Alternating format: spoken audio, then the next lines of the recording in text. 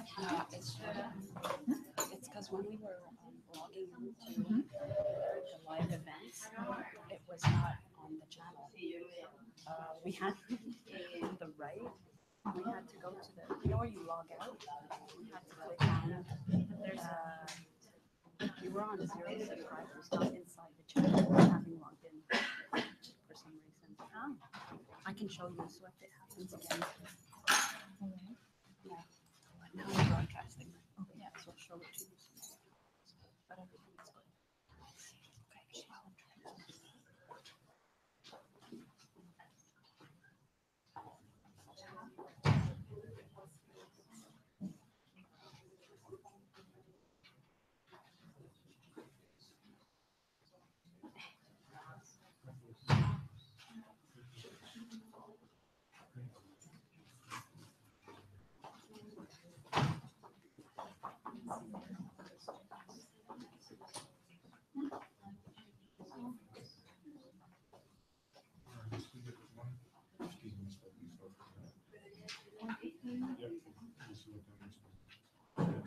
Yeah, starts in 10 minutes.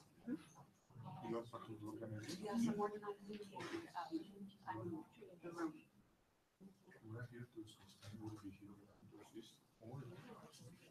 If it's overcrowded, so from us from security and safety issues, sitting, it's okay.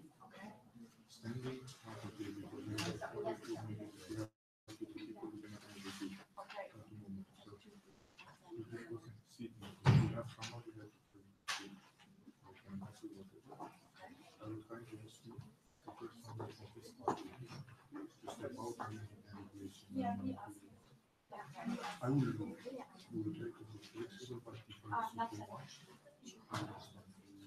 But I will contact you if you feel that something big.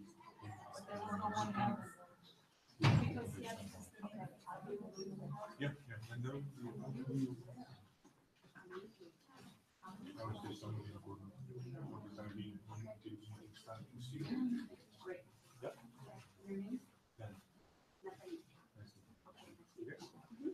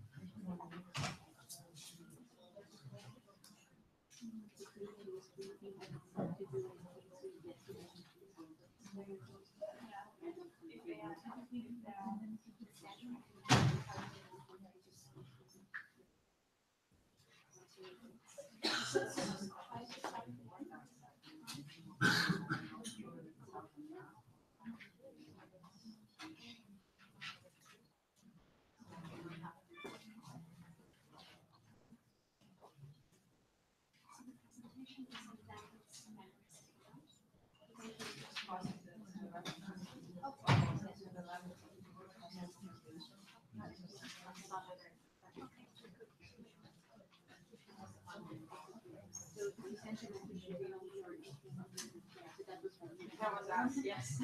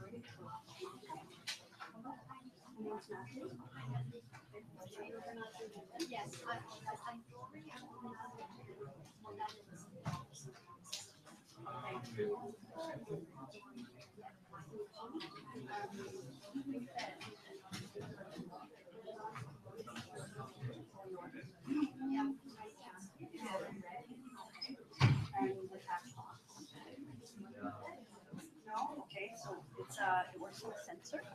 Okay. So it's already working. You can hear the tapping. You can throw it if you want to have a dynamic event or. Okay, so that's the microphone. This is the microphone. And the other one is also connected? Would you like to have two microphones activated? Because I can get the technical assistant to. Yeah, that would be good because I Okay. think the room is quite full and so we don't have to keep. Absolutely. No, that's okay. It's our pleasure. The assistant's here, so I'll let him know. When you throw it, there's no static. So we just. So yeah, if you need anything regarding this, we have all these photos.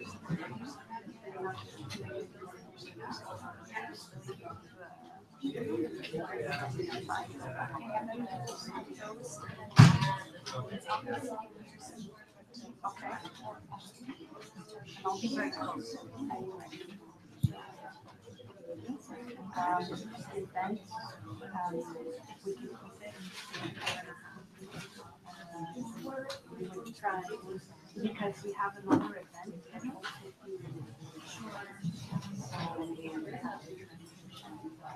So we'll try it. Okay, I appreciate it. So.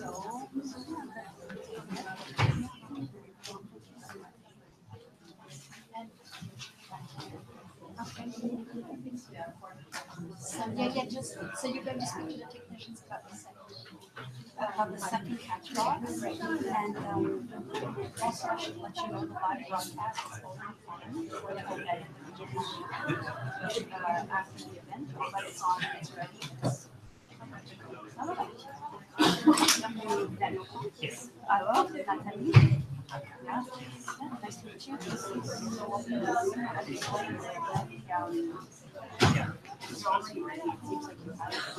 Yes, I will. We'll have two boxes. Please. I'll let you. Yeah, so what you could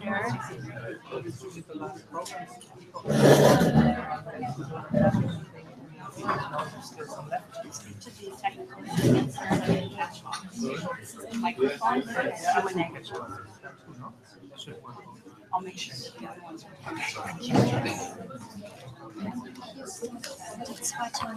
also the folder or this one working? Yeah. Yeah. Give me the voice.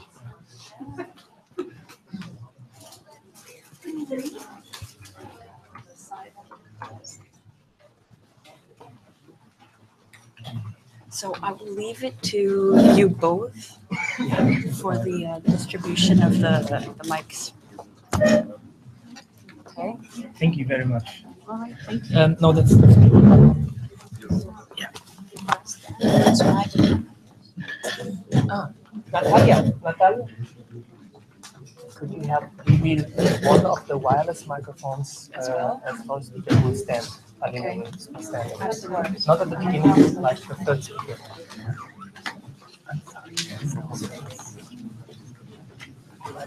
That's all. So, 1 and 2.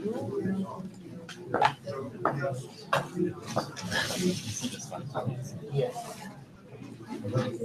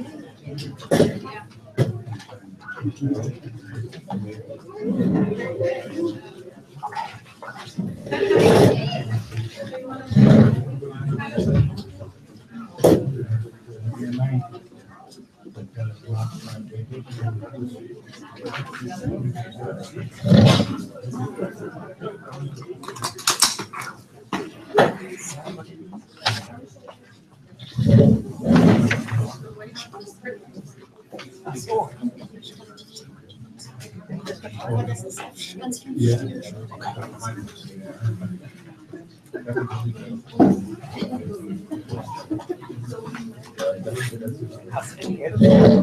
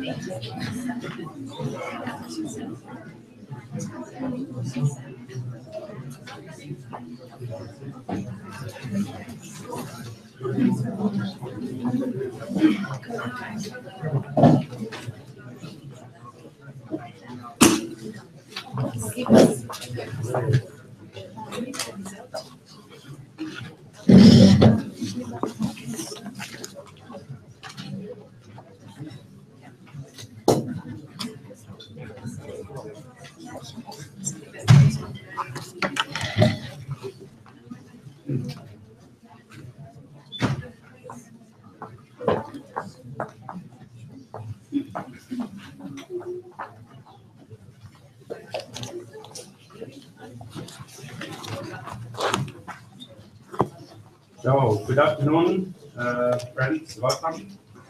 My name is Halldór Þorgeirsson. Patricia is trying to tell me that I'm sick. I'm not. It sounds worse than it is. So I'm very happy to welcome you all here. Sorry. I'm very happy to welcome you all here. I was going to be starting to underline the importance of legislation for effective implementation of the Paris Agreement. But I think if you are not convinced, maybe you wouldn't be in this room. I think people are focusing very much on that reality, because the action is now moving to the national level, because that's the whole idea. The Paris Agreement is there to enable, to focus and to bring results, but those results are delivered at the national level. So this event is very much about that, and also about new tools that are available to you for developing your climate related or climate relevant legislation at home. And so the whole idea is to assist countries in actually building that legal foundation, learning from others, learning from best practice, learning even from things that have proven to be difficult and not as important, not bringing the results that one expected.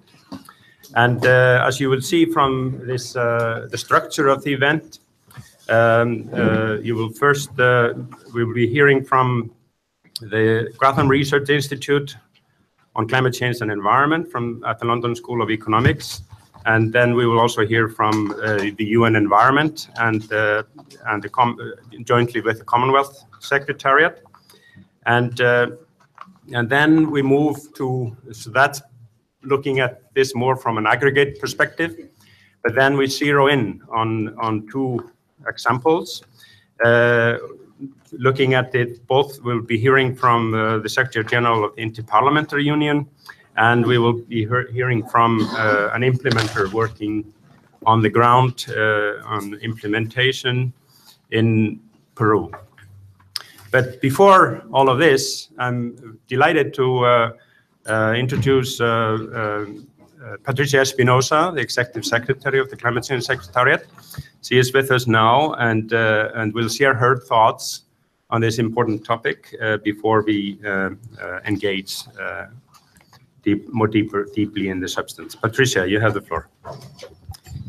Thank you, Haldor. Thank you for all of you for being here today. It is really encouraging to see such a full room on a topic that I believe is really very important for the transformation of our communities that we need, and that had not so specifically been covered in previous occasions. So I do want to start by thanking, of course, the Secretary General of the International Parliamentary Union for having come and to share his experience and also what the IPU is doing in this regard. I want to also thank UN Environment, the Commonwealth Secretariat, the Grantham Research Institute at the London School of Economics and Political Science, and also, of course, our Secretariat staff for organizing this event, which started, the idea of this event started some months ago when I had the pleasure of going to the London School of Economics and making a conference, and then we were, our colleagues there shared with us the important work that they were doing in integrating a database on national laws. And the idea came up there very spontaneously. Why don't you come and share this with all the people that are going to be participating in the May sessions in Bonn? So I'm really very, very grateful that not only we could realize this this presentation here, but also put together this side event, which I think is very, very interesting and important. And I really regret that I won't be able to stay here for the whole event, and I want to apologize to all of you for that also from the beginning. So I thank all the high-level representatives from these organizations and others who are here today. This discussion brings together the think tanks that are studying legislation and developing legislative tools, and the parties and parliamentarians who can use these resources. The report on climate change laws of the world, launched today by the Grantham Research Institute, shows that there are more climate-related laws than ever before. This demonstrates that the world is building the legal framework that enables and accelerates implementation of the Paris Agreement. And this trend must be strengthened. When the landmark Paris Agreement entered into force last November, this rapid ratification already signaled that action would swift to the country level as each nation puts together policies to fulfill their contribution to the agreement. For effective implementation, climate lawmaking is indeed essential. Effective legislation, regulatory and institutional measures are needed. We need new laws, and we need to review existing laws, and we need to fill some gaps. Overarching climate change legislation guides development policy and practice in areas such as energy, transport, agriculture, land use and forestry, taxation, trade, security and disaster risk management, which are fundamental areas for growth. Climate change must be considered in these areas for a truly integrated approach to the challenge. Reviewing and reforming existing laws to consider climate change proactively addresses climate risks. This work must involve all ministries, as all sectors of the economy and society are indeed at risk from climate change. with the adoption of the 2030 Agenda for Sustainable Development, the Sendai Framework for Disaster Risk Reduction, and the Paris Agreement, every country's legal structure must now point to the goals and aspirations enshrined in these agreements. The resources we will discuss today should enable governments to explore how their own legal structure can be transformed to help achieve these common goals. Parties need a good overview and access to the climate laws and regulations that are increasing worldwide, what they are and what they can accomplish. I encourage you to look at the resources presented today with a focus on how they can apply to implement your own national contribution to the Paris Agreement. I encourage the international institutions and stakeholders today to bring their experiences to the table, to connect the dots and make the links that bring the potential of effective laws to life in the real world and the real economy. And I pledge the support of the Climate Change Secretariat in this effort. We are pleased to partner with UN Environment, with the Commonwealth Secretariat, with partner countries, with the International Parliamentary Union, to develop a toolkit on law and climate change. This, as part of a host of resources available, will provide a platform for practical use of the growing amount of legislative experience worldwide and make this information more accessible. Ladies and gentlemen, dear friends, momentum to meet the climate challenge continues to grow. We must speed up and scale up this momentum. Now is the momentum to turn commitment into action. And this event shows that legislators, parliamentarians, and policymakers are acting. But it also shows that there is a lot more to be done. Now is the moment to push for even stronger and more effective laws.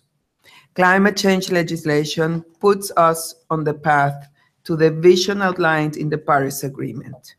It's a step towards a development model that is sustainable, where opportunity is open to all, and peace and prosperity can flourish.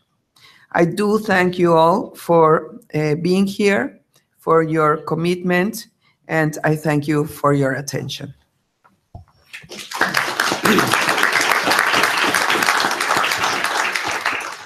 Thank you very much, Patricia, for setting the scene and putting this into the broader context and underlining the importance of this effort. And we will now turn to a presentation by Alina. I've always had a problem with her last name, so I will focus on her first name. Maybe we can have this event on a first name basis. And so Alina is a principal research fellow and leads on the governance and legislation work at Gotham Research Institute. And we are very happy that she is able to come here and present to us their findings. Alina, you have the floor. Thank you, Halder. Good afternoon, everyone, and thank you for this opportunity to present here today the work that we've been doing at the Grantham Research Institute. We're very excited today to launch a new online resource, an expanded online resource in partnership with the Sabin Center on Climate Change Law at Columbia University and with the generous support of the British Academy. This new resource aims at policymakers, legislators, judges, and also policy analysts around the world. Next, please. What we hope it will do is to help policymakers and legislators understand that they're not alone in acting on climate change. It will also help them understand what policy instruments are available to address climate change, where they have been applied around the world, and basically to facilitate cross-learning. This work builds on several years of experience.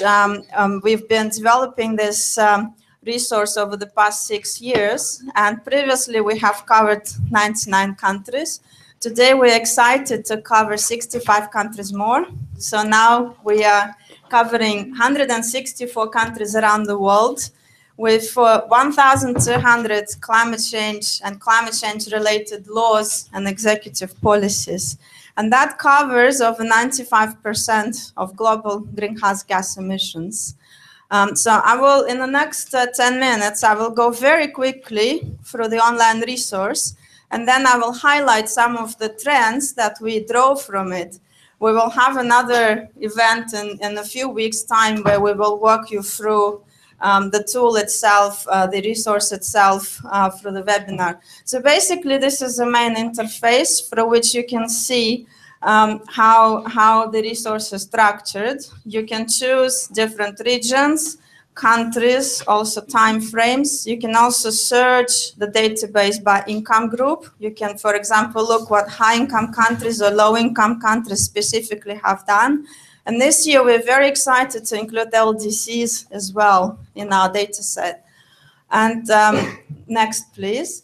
Then for each of the countries, for example, here we have example of Kenya. You can either search through the country map or through country name. You will then get the country profile outlining the income group, the greenhouse gas emissions, and some of the other key indicators, and also the key laws and policies related to climate change that that country has put in place. So, for example, if we continue with Kenya, you will then see that Kenya has adopted Climate Change Act in 2016. And for 99 of the countries, by clicking on the law, you will get an English language summary of that law, the key points. We have not yet been able to do it for all of the 164 countries, but hopefully in the future, this will be possible. Next, please. In addition to climate change laws and policies, this year, thanks to collaboration with the Savin Center, we are also able to cover climate change-related court cases. We have looked specifically at those which are outside of the United States, because the United States court cases are covered by the related database, which the Savin Center is hosting. But our resource here has looked at over 250 climate-related court cases in 25 jurisdictions outside of the United States. And by clicking on those, you will get the summary of the case. The status, for example, here we have the ongoing case with Orkenda Foundation. You will see that the appeal is pending, the country where it's getting, and who are the principal parties in the court case. So this is, next please. Now, this is just a preview. There are many more types of searches you can do with the database. You can look at what countries have adopted carbon trading, for example, emissions trading, carbon tax, which countries have energy efficiency policies in place, and pull them up and actually see. But I just wanted to give you some highlights here. Now, on the basis of this resource, we have been able to run some analysis, and here are the highlights. The copies of the report will be available outside after this event and also online. Next, please. So what we can see is in 1997, at the time of the adoption of the Kyoto Protocol, there were about 60 climate-related laws in the world. Next, please. If we look at what we have now, this is 1,200 that I have mentioned before, and the geography of where those laws are being adopted is much wider. Actually, most of the countries at the moment have some sort of climate change-related laws or policies. If we look at the graph of the legislative activity over time, we can see that activity has been growing year on year, and in particular from around 2005, there have been a surge of climate change action in developing countries in particular. Next, please. However, it's not just about climate change law, which specifically aims at climate change. It's also about related agenda items. So it's about energy. So this slide shows the growth in the laws that are related to low carbon transition in the energy sector. Specifically, we look at renewable energy and energy efficiency. We can also see the growth in activity in forestry sector. And very importantly, mainstreaming of climate change into development policy. That is also something that we have picked in our database. However, the annual growth in legislation has been the highest up to 2014, 2015. We have seen less laws being adopted annually in the last few years, but we think that is because countries now are moving to implement the basis that they have legislated previously. Key developments since Paris, the previous one, please. So what we see since the Paris Agreement, there have been 14 new laws and 33 executive policies introduced since the Paris Agreement. 18 of those specifically focus on climate change, and interestingly, 4 directly reference NDCs. So we are seeing kind of trickling down of the Paris Agreement into domestic action very directly. And very encouragingly, almost all LDCs address climate change in their legislation and policies, and this is something we have looked at for the first time in this year. However, more work still needs to happen in terms of linking climate change to the development agendas. At the moment, about 40% of LDCs have done that, but more still needs to be done. Next, please. In terms of court action, what can we say from the data that we have looked at? The chart here shows a distribution of the types of court cases, and a very interesting one for us, for this audience in particular, is court cases which relate to legislation and to policies. So we have 20 such cases, most of which were adopted since 2008, peaking at the time of 2015. And what those cases are aiming to do, they are either keeping the government accountable to the commitments that they have made or push for greater ambition. So this is a new trend, and we can expect that trend to grow now that countries move to implement Paris Agreement. Next one. So to conclude, I think what our experience has been that this resource is very useful and important in understanding what countries are doing around the world and learning from each other. So as a next step, what we now want to do is also look at the institutional aspects. How are countries organizing themselves at the national level in terms of their key ministries, legislature and other actors to implement Paris Agreement and to implement legislation that they have put in place. Secondly, we definitely need more analysis to understand what has actually worked in practice, what has been effective, and in what circumstances, and that is still an analytical gap that we need to fill. And finally, we need to strengthen collaboration between this community, negotiators, policymakers, NGOs, and legislators, to have a dialogue and exchange experiences. Last one, please. So I will conclude with this one and just say that, you know, while we've compiled this resource, we really very much welcome contributions from all of you, and this is the email address for providing such contributions.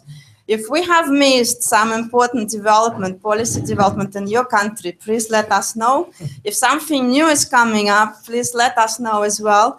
And finally, on June 5th, we will run a detailed session on how to use the resource. Thank you.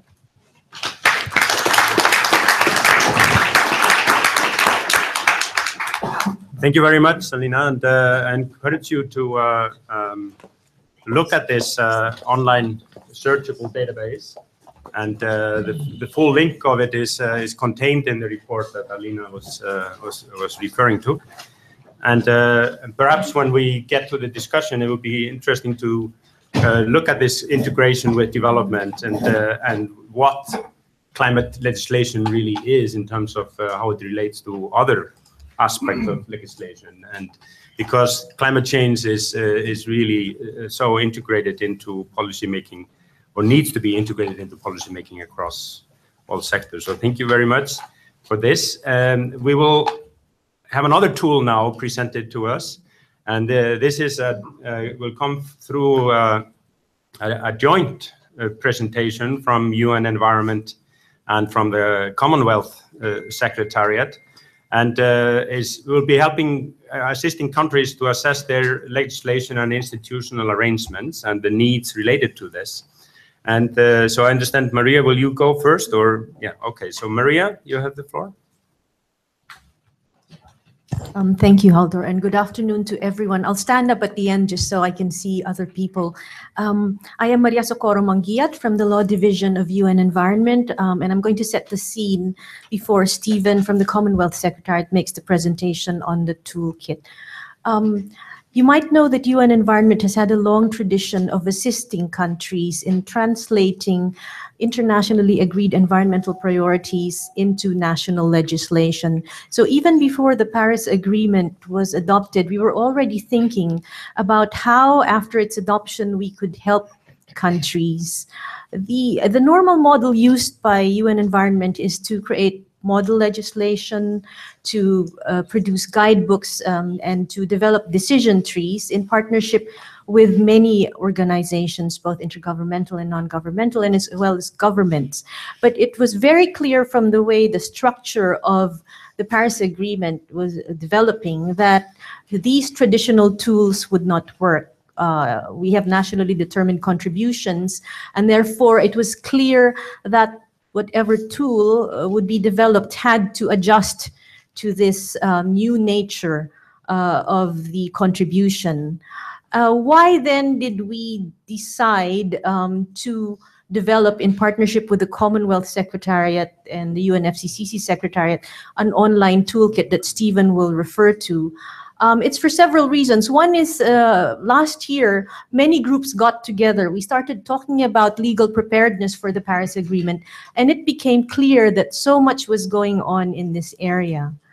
And so definitely we were not to start from scratch, and we had to find a way to work together and to bring everything together. So that's one. And the second is the nature of the challenge. As Stephen will show, climate legislation can be defined very broadly, and climate legislation has so many links to other areas of the law, as Patricia mentioned. And so an online interactive tool, building also on some of the existing databases and supplementing that, was seen by partners as the best way then to go forward.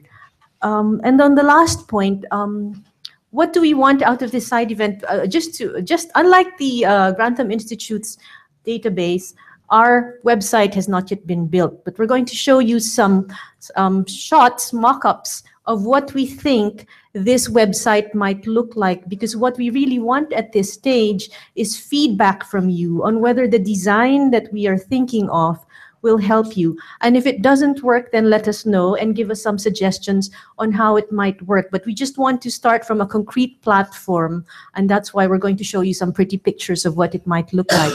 And of course, if you try to imagine what the potential and the structure of this tool will be, while we do have some seed funding for launching something hopefully by November, we would welcome contributions, of course, in kind and financially. So we'd be happy to talk to you afterwards as well.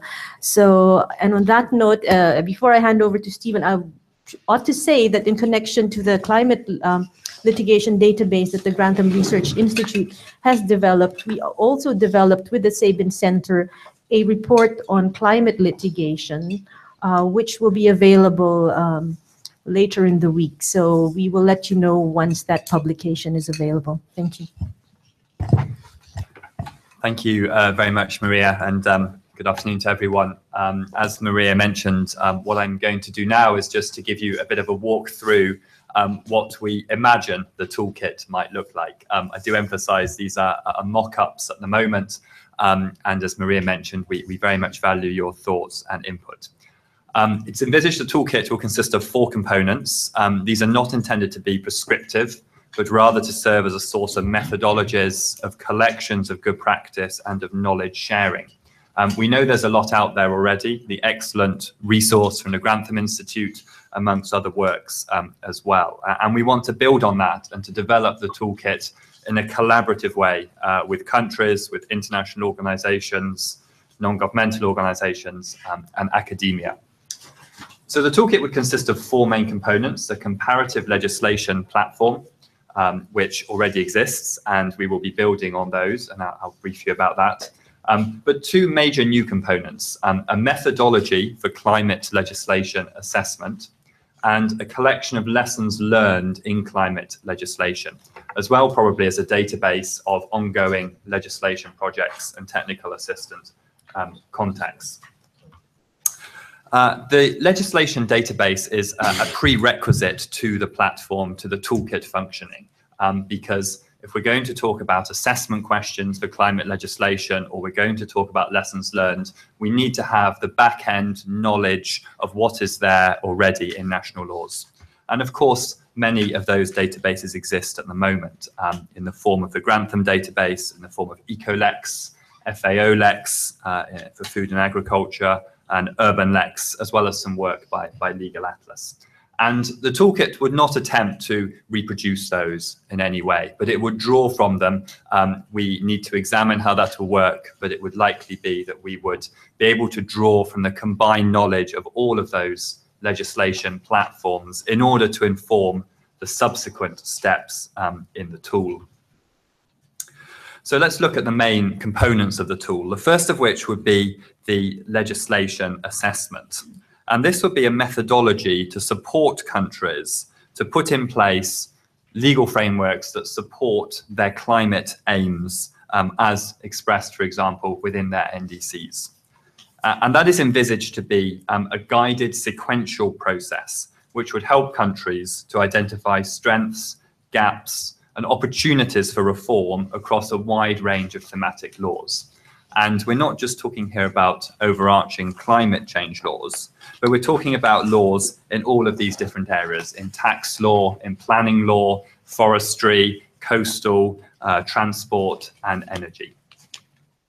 And the process would start by users entering in a profile for themselves. Whilst the toolkit will be a public open source tool, the idea is that you would be able to set your own profile so that you could save the results of the work that you were doing with the tool. So you would enter your country and your contact details. The next stage is that it would be important for the tool to understand the context in which the work is being done. And that would include both the country context in terms of legal systems and cultures. We have civil law systems, common law systems, Islamic law systems. In some countries, legislation can set out duties for ministries or provide for coordination responsibilities between ministries. In other countries, that's not normally done by law. It's more done by policy and executive decree. So it's important to understand the legal system in which the tool will operate. It's also important, of course, to understand climate vulnerabilities of a particular country context and greenhouse gas emission profiles. But more than that, we envisage that the tool could also learn about and understand priorities. So the user may be able to enter in climate priorities as expressed in their NDCs to inform the tool that energy or development of renewable energy in their country was a particular priority. And all of this information, it is envisaged, would inform the steps that the tool would support the user to go through afterwards. The user may then wish to undertake a review or assessment of the legislation in their country. And we would like to review and classify the laws according to key areas under the Paris Agreement, including governance, adaptation, finance, technology, capacity building, and measuring, reporting, verification, or transparency. And we think that laws could be grouped accordingly under these different areas. So, for example, under mitigation, energy would be a key theme. The user may then wish to zoom down into energy efficiency. But more than that, it would go through a sequential level of classification. So the tool could ask about energy efficiency vis-a-vis product accountability, vis-a-vis import and export, vis-a-vis building standards. And the tool would guide the user through all of these questions to see whether these particular elements of this sub-theme are captured within the national law. At the end of that, the user would come to an assessment result. And the assessment result, again, would not be determinative, but it would likely consist of a self-reflection, a reflection back to the user of the answers that they had given, a summary of their answers with possible areas for reform highlighted, and linking to the next component of the tool, which is the lessons learned. So, as has been mentioned a number of times, legislation by itself is not sufficient. And of course, countries must implement legislation and must use it to bring about the change that is required. And we envisage that the tool could capture those lessons learned from the national perspective. So within an area such as overarching climate change laws, the tool may look at elements such as, does the law deal with a national greenhouse gas budget? Does it deal with greenhouse gas accounting? Does it establish a coordinating entity? Does it establish trading schemes? And in each of these areas, the tool could point users to narrative lessons learned or experience of countries in how those provisions are included within their law, how they've been implemented, and what the success, or importantly, the weaknesses potentially have been. There would also be a narrative link to other cross-cutting areas of law, so you could see links between laws. And of course, going back to the starting point, to the back-end legislation database, such that within each area of law, the user could look at example provisions from real-life examples, informed perhaps by the information that the tool already knows about the country context. So you would not receive example provisions from laws in a country with a completely different context, but you would receive examples from countries that would have a similar context and concern to yourselves. All of this requires tagging and classification of laws at the provision level, which is a significant amount of work that the tool would add to the existing resources that are already there. We're at the stage, as you can see, of scoping at the moment. We're working with a number of partners, including the Grantham Institute, IPU, King's College London, the Climate Change Secretariat, UN Environment, UNHCR, FAO, and UN Habitat, and a number of other international organizations and non-governmental organizations. And the idea is that this tool will pull together these extensive global resources to become a key go-to focal point for any country looking at climate legislation reform. I thank you very much for your address, and give you our contact details at the end here. Thank you.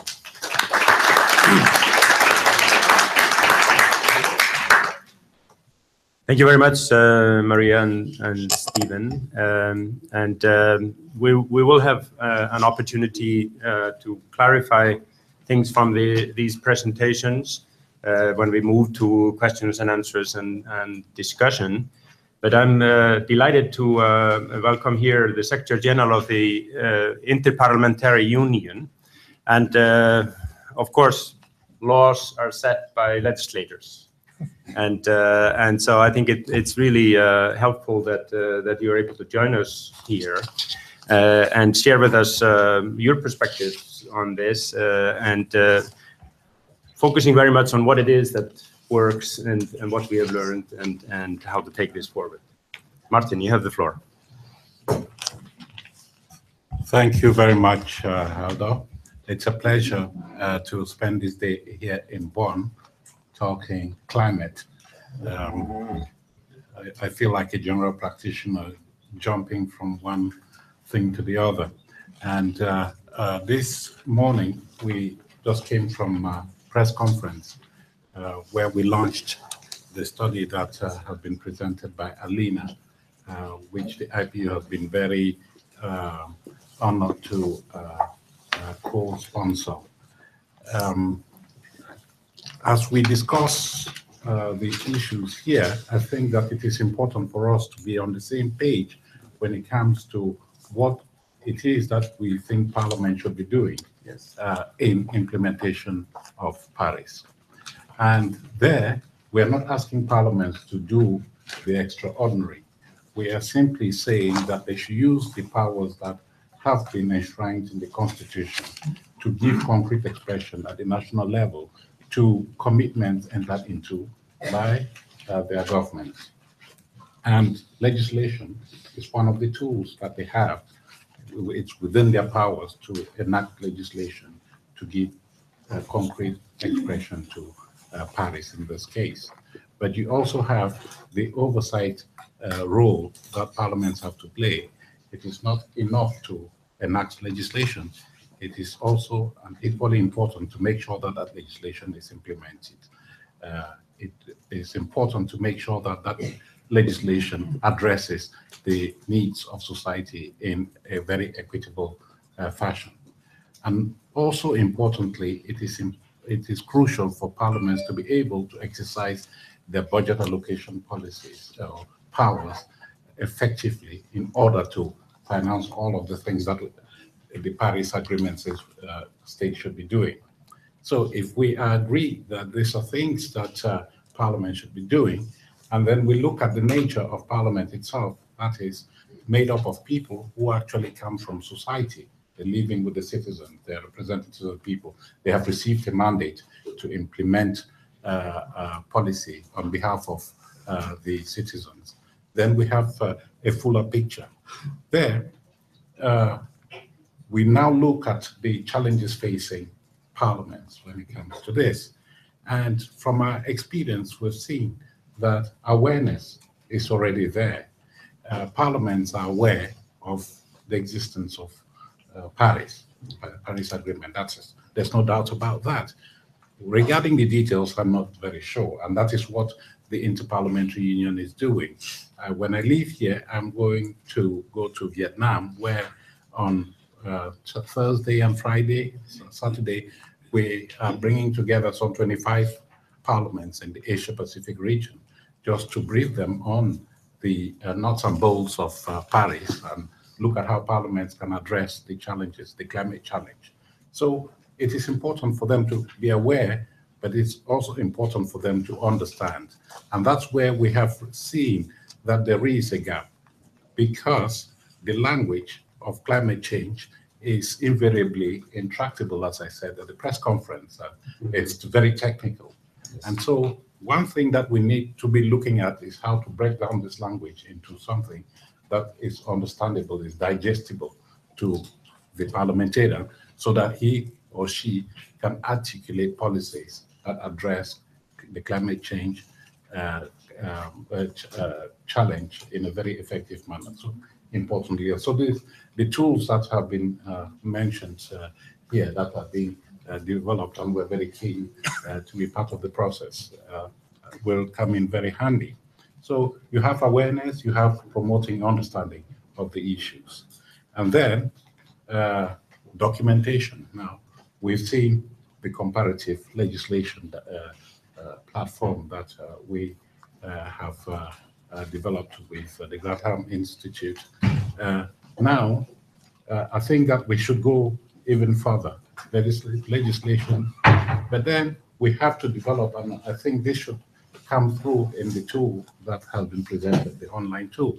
That is, look at how you assess the impact of the legislation that is in place. How is this legislation being implemented in countries? And I'm very glad you mentioned in the, that mock-up there, the need for lessons learned.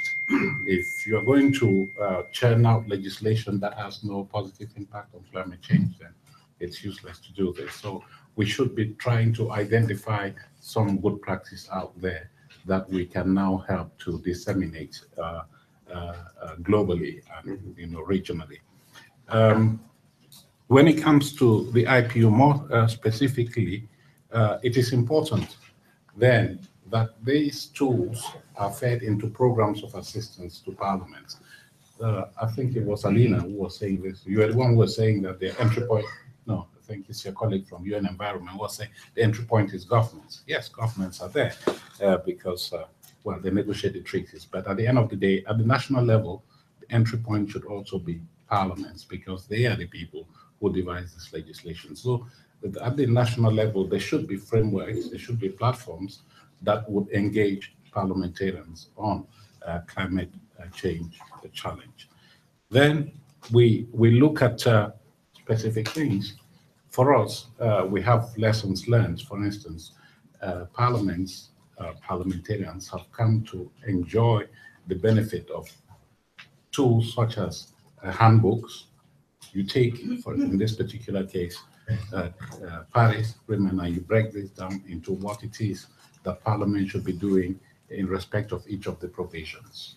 And in that way, you are building their knowledge base, but then you're also spurring action. for them to work in this. So this is something that I would like to see very much the international community developing for the benefit of Parliament. And this also ties in with a methodology that the Interparliamentary Union has sought to promote. You know, parliaments function in an eminently political and sensitive environment. And everything you say, everything you do is seen through the eyes of politicians. What is in there for me? What am I going to get? How am I going to get elected through this? And then, so some of the things that we find very obvious, technically, might not be obvious to them, or they might not want to have this obvious to them. And so what we try to do is to get parliaments to identify their own gaps in knowledge, with the skills when it comes to implementing climate change. They do that, we call that self-assessment. They do it themselves, they like to do it, because then they don't have this technical bureaucrats coming to breathe down their throats. You give them a menu, and they use it to assess their capacity and identify gaps that we can now help them fill through legislation and others. So I think that I'm going to stop at this point, because I think I have consumed my time, but I thought there was one last thing. Yes, two last things very quickly. First of all, fostering synergies between parliamentarians and civil society. We have to build platforms for this to happen. As I said at the press conference, sometimes the two are one and the same people. You know, the parliamentarians live with the citizens, they're part of civil society groups and all. Like, how can we build synergies between the two? Experience shows that relations between the two at the institutional level are fraught with a lot of suspicion, and we have to overcome that when it comes to climate change. And the last challenge is that of how parliaments deal with, I would say, differences within parliament on issues of climate change. We've seen the Trump administration that is trying to renege on some of the commitments of Paris, to all of the commitments of Paris. But at national level also, within parliament, you have to deal with the opposition and the governing party. How do you mediate between the two so that you come up with policies that reflect the views of all? Not only that, you have individual members of parliament who have specific interests because they are from the business community, they're from the civil society and scientific community. They have certain agendas that they want to push through. How do you mediate between all of this in the context of developing legislation and other action that parliament should be taking to advance the climate change agenda? Thank you very much. Thank you very much, Martin, and thanks for. Particularly, I appreciate you bringing up the issue of language, and this is something that I think we all need to be addressing now. And you characterized yourself as a general practitioner, but there's so many general practitioners out there now trying to come to grips with Paris. And so that is really the big change that is happening. And I liked your expression of that you basically need to give concrete expression to Paris. But what is that concrete expression of Paris? And that's very much different from one country to another. So the details are actually at home. The details are not so much at the international level. And this is why I'm really delighted that we can now turn to Rosa to share with us. She has worked both in building the global regime, but now she's looking at how to take that regime and change things at home. Rosa is the General Director for Directorate for Climate Change and Desertification in Peru, and I'm delighted to give you the floor, Rosa. Thank you. I think that the reason Peru is here speaking today is because at this very moment we are having a debate on having a climate law, specifically a climate change law. And as Haldor said, at this moment also we are working on delivering on our NDCs.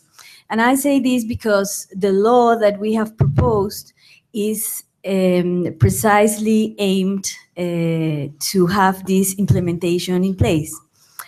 During 2014, when Peru was preparing its COP, the COP in Lima, there was, of course, a lot of awareness, and it was a moment where people started first started to talk about a law. And coming from this debate, at the end of last year, we ended with three proposals, three projects for a climate law coming from the legislators.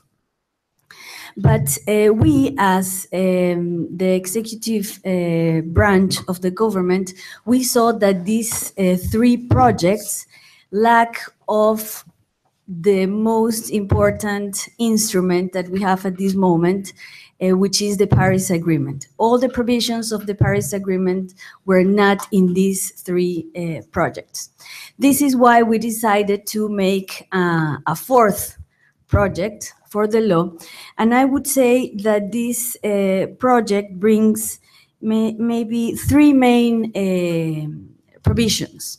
The first one is that, of course, it speaks very directly and very precise about the Paris Agreement, and of course it relates to the contributions, this new concept for the Peruvian lawmakers. The second thing is that it engages all the different levels of government. This means the national, the subnational, and the local authorities into the issue of climate change, but bringing their planning work with the issues and the consequences and the causes of climate change. This means mitigation and adaptation. And this exercise of for these levels of governments to bring in their planning the issue of climate change would end in them to have resources, public resources, to make these actions. And the third important idea is also that this proposal that we're making brings to the discussion and to the action the different stakeholders also. And this, of course, comes from the experience that we had with all the action agenda and how it is important, and the awareness that we at this moment have within the civil society, the private sector, the indigenous peoples, etc.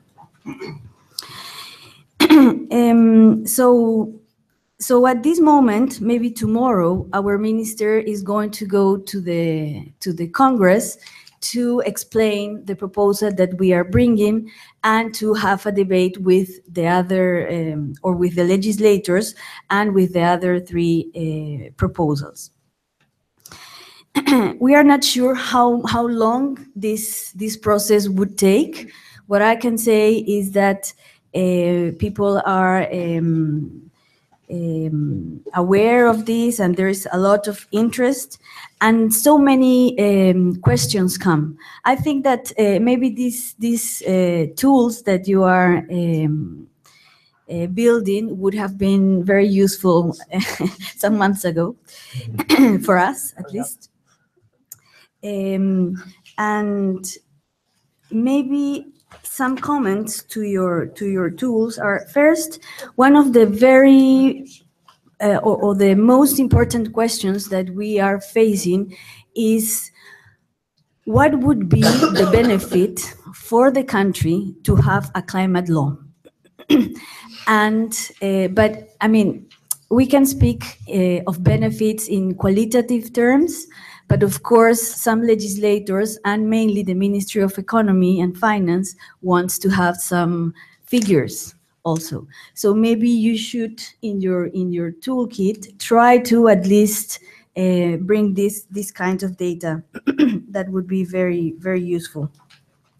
And the other thing is that in the first presentation, I understood that there were some. I mean, when you made that database, you spoke of laws and policies, and I would say that these two kinds of instruments are very different. We have had the national strategy for climate change, and of course that instrument is very important, but it doesn't have the strength of a law. In the law, what public officials have to do becomes obligatory, right? So, and this is why all these questions arise. When our minister was presenting the law to the president and to the other 13 ministers, or to all the ministers, but mainly the 13 ministers that are in our working group for the NDCs, started asking her, what are the specific consequences in economic terms for the sector of energy, for the sector of transportation, for the sector of housing, for agriculture, etc., of having this law and of fulfilling the Paris Agreement. So I think that you should also, maybe in your charts, in your figures, have also the possibility just to see, you know, a division of what is the analysis only with the laws and what is the analysis only with other kinds of instruments. And I also understand that you are speaking of climate-related policies, and for sure that must be explained somewhere. What do you refer to that? Because it depends a lot on the researcher, right? Thank you. Thank you very much, Rosa. And we've now kind of kicked off this conversation, and we have 30 minutes now together. And there's so much wealth of insights and experience in this room. And so I would want to see if we can combine feedback from you, reflections that you might have, with either clarification questions that you would wish to provide, or suggestions, like Rosa was just doing now. She was providing feedback and suggestions, because I know that all of the people up here that made these presentations, they're doing it because they want it to be of value. So getting feedback from you is going to be extremely welcome. Let's try to be as efficient as we can with time, because so we can get as many in as possible. And you know the drill. The microphone will come flying your way. But I think it is. I think it's important to just take a moment before you make your interventions or state your observations or question, that you introduce yourself, and so it helps us place you in what you do. And so now the floor is open, and I have a request here and another one way in the back. So we'll start here and then go all the way to the back. You have the floor. Thank you very much. One is for Rosa and the other one from the representative of UEP. For Rosa, what are the specific aspects who are included in this new law who are not included in the Paris Agreement? Because if one country already ratified by the Congress the Paris Agreement, that means that like a national law in the international level. And for the representative of the Interparliamentarian Union, what could be a trigger for the different parliaments to attend as well the climate change needs in each country? Because we saw that the people in the Congress in different countries are in another areas, but not taking the responsibility of climate change aspects. Thank you. Thanks, and tell us who you are. Jorge Cabrera from Guatemala. Thank you. So we will collect questions and reactions, and so I will ask the panel members, so we'll only turn once to the panel. I think that's the most efficient. And so our friend in the back, please. Thank you very much. I'm Taura Maru from South Africa, and thank you for the intriguing presentation. The one question that I really want is, as you are undertaking the assessment of the various laws, what are some of the pitfalls, some of the undesired outcome of those legislation that we need to really guard against?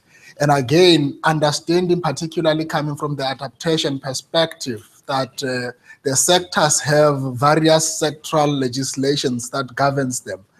What are some of the difficulties that are common when you are bringing along a new law that aim to serve as an overarching laws? Because it might mean that the sectors needs to do a lot of amendments, which might fall outside the purview of a national department that is leading the development of that particular legislation.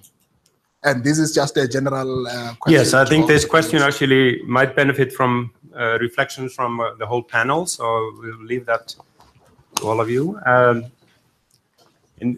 Other requests for the floor now? Do we have one here, Daniel? Yes. Thank you very much. Simon Milnes from Georgetown Climate Center in the US. A question, I think, mainly aimed at Maria and Stephen. Will there be scope in the new toolkit to consider subnational laws? Because certainly in the United States, much of the progress has been made at subnational level, including renewable portfolio standards and so on. And I'm also thinking of Scotland, in fact. Will that count as will there be an entry for Scotland, for example, in the toolkit? Relatedly, what about constitutions as part of the legal context? Yes, we have Islamic law, common law, civil law, and so on, but there are also a number of constitutions which set an environmental right or standard. Thank you very much. And dare I say, let's hope that Scotland stays subnational, or... Sorry, that was a bad joke. Let's gather more. Yeah. Hello, my name is Christina Vogt from Norway. I'm a little late. I didn't get all the presentations, but I have a question to the parameters that we have in the Paris Agreement determining the level of ambition of national laws. And I'm particularly interested in the Peruvian new climate law.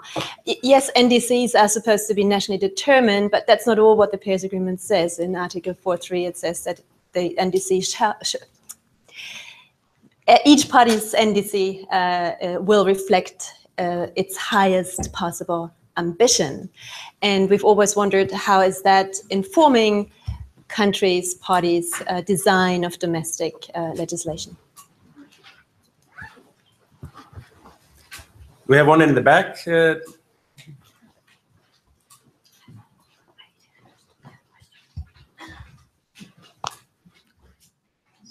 Thank you very much for the opportunity. My question, first of all, thank you for the presentation. I think the tools are likely to be of very good use to us. Sorry, my name is Cecilia Gidaiga, and I am affiliated to the Institute for Advanced Sustainability Studies in Germany.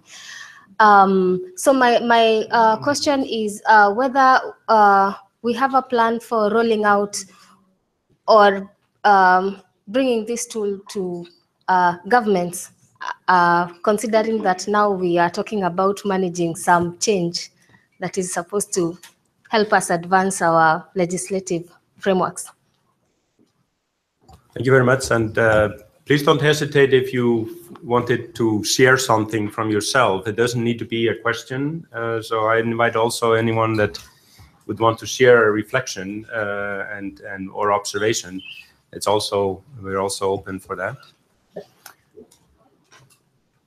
What we could do is now turn to the panel and give you some more time to reflect. And so if I could invite the panel to respond to the questions that have come, and if I could just start from Rosa and then go across here. And let's try to be very succinct so we can go to another round. Rosa? Yes, thank you, Jorge. This is a very good question, actually.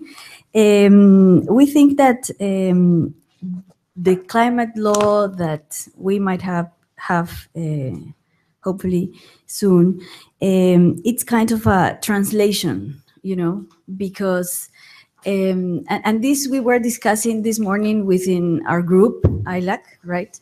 And I was arguing that sometimes when you come to the implementation of the Paris Agreement and you have to speak to the health sector, to the energy sector, to the transportation, you come with this international instrument, and they have not ever been in this process. They have not ever been including climate change into their planning, into their view, into, you know, their budgeting exercises. And it is sometimes very difficult to explain. Why is it that this is good for the world, for our country, for our people? Also, the law that we are proposing is a framework law, which means that we have to make more specific implementing regulation, right? For this to help the work for the implementation of the Paris Agreement specifically.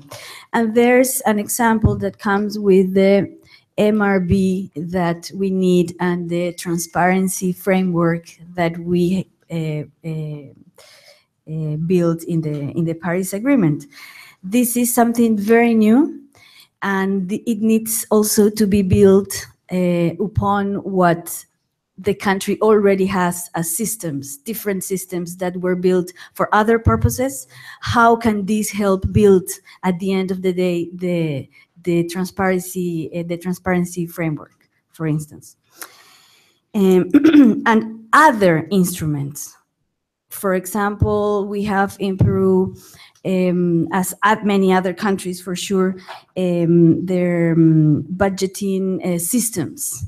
How is it that climate change comes and is included in the planning of public investments, or the public-private partnerships, or we have, we call it taxes per kind of investments, right? So all these instruments, how can they be used for these purposes? And regarding Christina's question, I really didn't understood it very well, but Haldor explained it to me. I'm not sure. I understand that your question relates to how is it that the global ambition or the main goal of the Paris Agreement is reflected in our legislation, or maybe we can speak about this afterwards. But and I think the answer to this is related to my previous answer. We are trying to translate in national terms what the Paris Agreement means to Peru. And when we explained it also as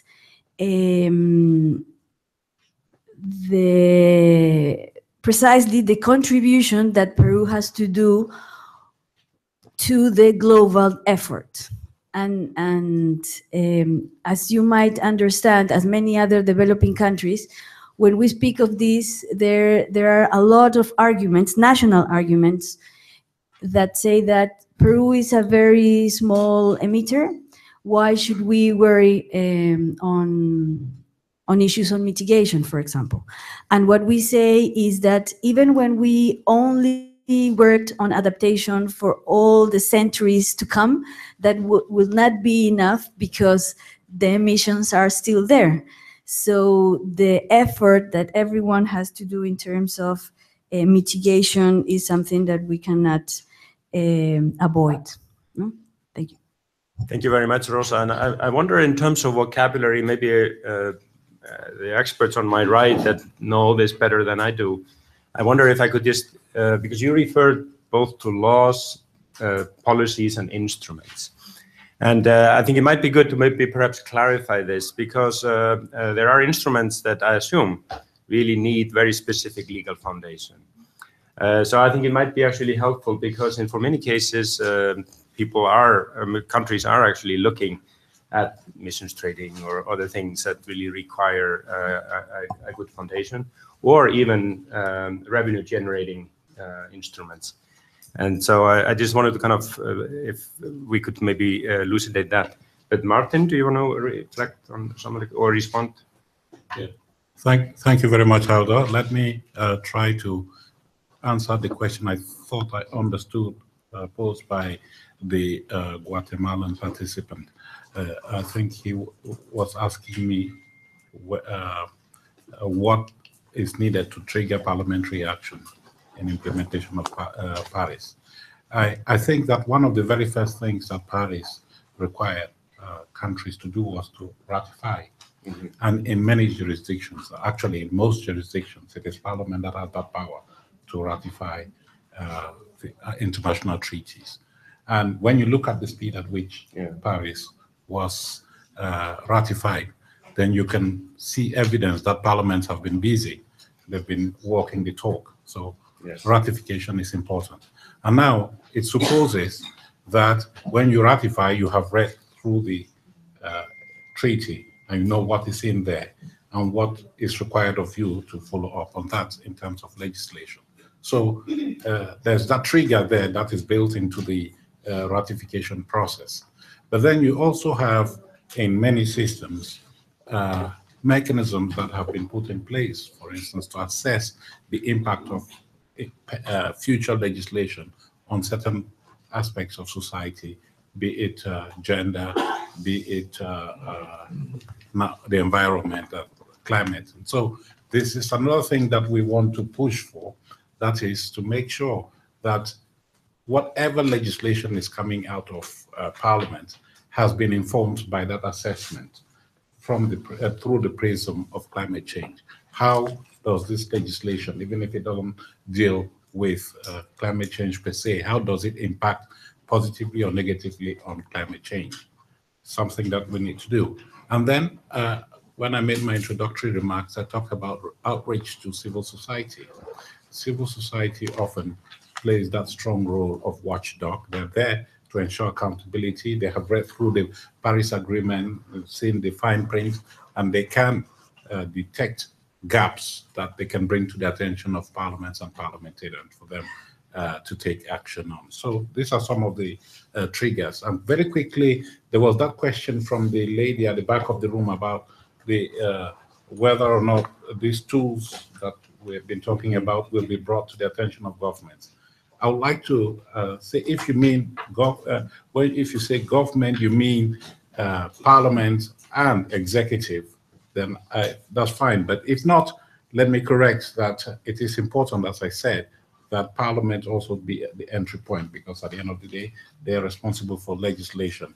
As far as the IP is concerned, we are going to make sure that these tools that we are developing will be disseminated to parliamentarians, because it's part of the knowledge building exercise.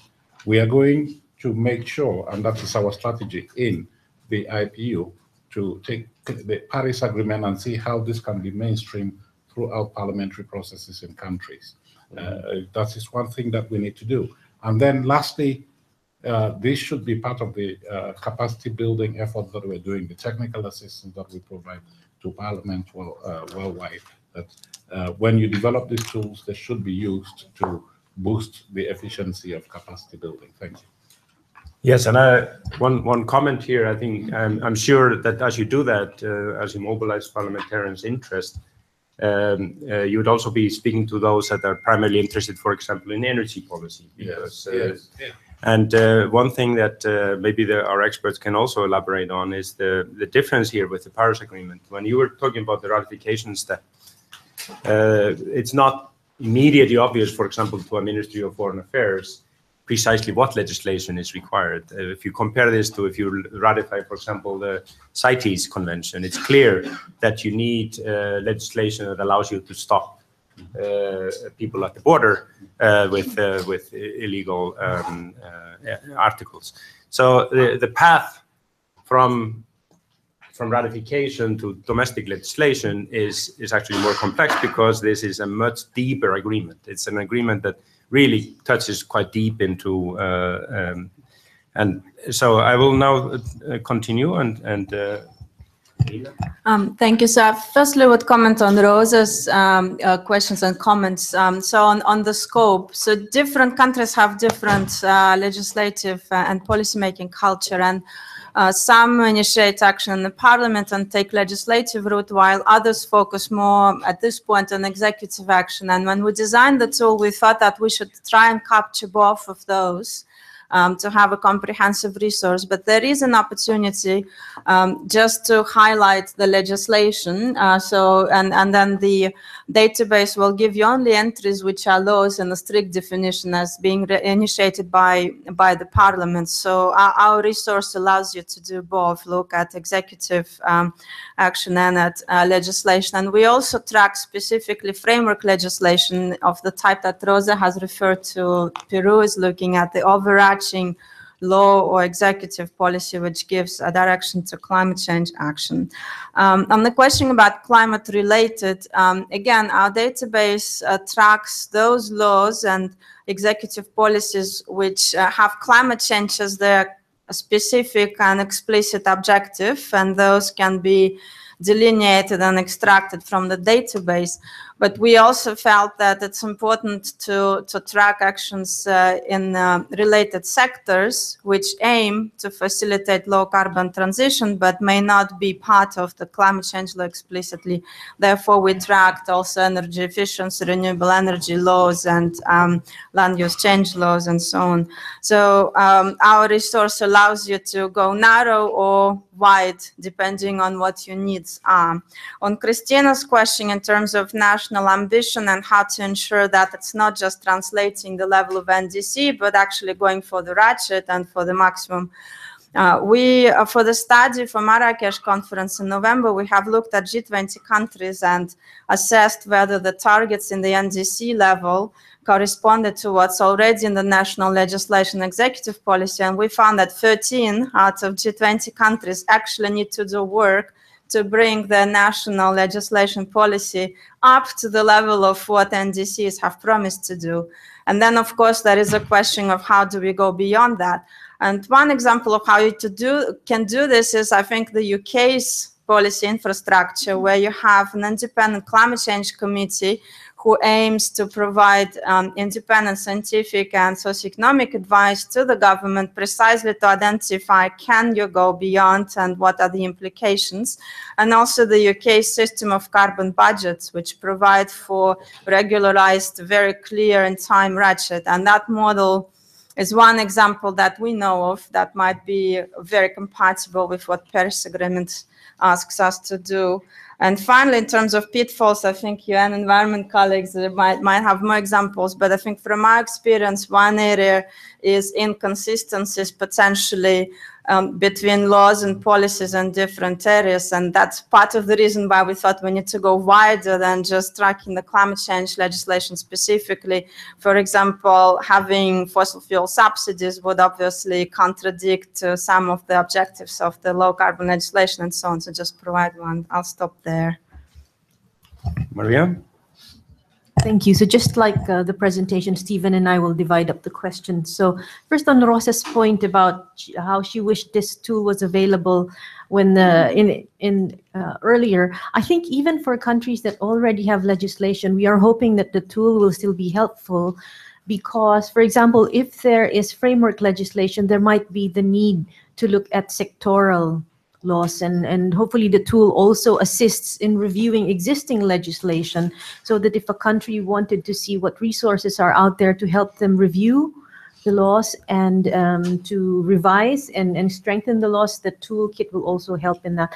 On Haldor's question of law and policy and instruments. I think Alina referred to that already, but we'd like to emphasize that a deliberate choice was made for the toolkit to focus on law for several reasons. One is that we think that law locks in policy and promotes certainty and a certain direction, which is good overall and also for investment. And there are certain things that only law can do. For example, it is mainly through law that institutions are created or the mechanisms for coordination are defined. And as Martin also said, usually budgetary allocations are provided through the law. And we know that in the case of NDCs and climate implementation, that is a very important factor. And then on the question of the rollout, one thing I also wanted to emphasize, while we are trying to develop the toolkit, we are also working directly with particular countries that have requested our assistance. So both the Commonwealth Secretariat and UN Environment are actually now in discussion and working with particular countries that have asked for our assistance in either reviewing the legislation that they have or formulating new laws. And so we are also hoping that we can get feedback from these countries and also refine the design of the toolkit through this on-the-ground experience. Thank you. Thank you. Yes, firstly, just on the question of subnational laws, I think absolutely the ultimate aim of the toolkit would be to cover all legislation that is relevant to achievement of climate goals under Paris. And of course, in many countries, that is very important at subnational level. I think it may be overly ambitious for us, although we will increase our level of ambition, to deal with that in the first stage of the toolkit. So probably we'll start with national laws and then go down to subnational. Constitutions would certainly be included, and within the sort of cluster of overarching climate change laws and governance, constitutions would be important. There's one or two countries in Northern Africa, for example, that specifically have constitutional climate change provisions. So we would certainly look to include those. I was very intrigued to hear the question from South Africa concerning adaptation and the challenges around sectoral legislation. And we certainly see a lot of challenges around that. And I think one of the biggest is coordination. If you think of a challenge that many small developing countries, many Commonwealth countries face, for example, such as salination of water aquifers due to rising sea levels, from a legislative perspective, it engages many issues, not only planning around access to water, but water use and reuse in agriculture as a public health matter, whether there's legislation on water quality standards or not. And normally legislation is made by a line ministry developing a policy proposal and then pushing that through the Attorney General's office and through to parliaments. But of course, when a single issue like that has many implications, then there is really a need for often a body such as a National Climate Change Coordinating Committee to have the discussion between the line ministries as to the different interests that they have with respect to ensuring that issue is dealt with. So certainly we see coordination around adaptation issues as a key area to be looked at. Thank you very much. Well, it's you. Please, we have one more question here, and then we actually need to conclude. Please, you go ahead. I'm not a question. I'm a clarification. My name is Michal Nachmani. I'm from the Grantham Institute. I've been working on the climate change laws of the world database since 2013. So I want to add a couple of things on this. First of all, to the question on constitutions. To the extent that constitutions globally address climate change explicitly and transitions to low carbon, we do capture them in our database. There's a handful of countries and a handful of laws in the database which are constitutions. On subnational, this is one of the things that we are very keen to do. The US is one of the examples. Canada is another one of the examples that until recently, its climate change action has been mainly on the subnational level. Recently, Canada's upped its game, and we're very happy to see that. And we are very keen to expand our cooperation with US-based bodies and with Canadian bodies in order to dive deeply into the subnational level. This is one of the goals rather than one of the present achievements. Thank you all very much. I mean, it's quite clear that this idea from Patricia to actually bring some of these insights into here was a good idea. I appreciate very much our partners coming here and making those presentations. It was very helpful to have the parliamentary perspective, and I know there are people in the audience that are working with parliamentarians, and it's so great to see Rosa again working at home, making things happen. So this conversation is definitely going to continue, but let's make a target for ourselves now. Let's advance this conversation significantly in the next 6 months, and let's see where we are when we gather here again in Bonn in November for COP23, because there's a lot of opportunities to actually exchange on this, and there will be parliamentarians coming. There will be a broader community of the general practitioners. Our host country, Germany, is putting up a lot of effort to actually being able to accommodate a lot of conversations. So there will be a lot of activity around the COP in November. But let's make sure that when we meet again and talk about this again, that we have actually advanced. We will have more countries that are in a position to share. But because this is all about systematic learning. We're breaking new ground. Many of those things the nature of it is different from what we've done before, but it's also a very exciting area when you break new ground. And so thanks for coming. Thanks to the presenters, and enjoy the rest of the day. Thanks.